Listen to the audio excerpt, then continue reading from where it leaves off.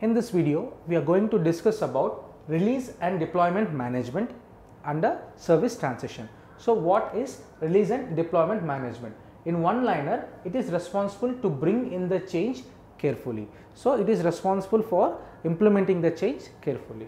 So coming to the objectives of release and deployment management, the main objective is implementing the authorized changes as per the change plan provided us by the CAB advisory board.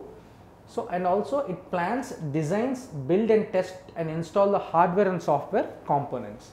So and also it maintains the skills and knowledge transfer to enable customers and users to optimum use of service, and also operations and support staff to run and support that service. So these are the three main objectives comes under the release and deployment management, and these play a key role in release and deployment management. So coming to the key concepts, what are the key concepts of release and deployment management?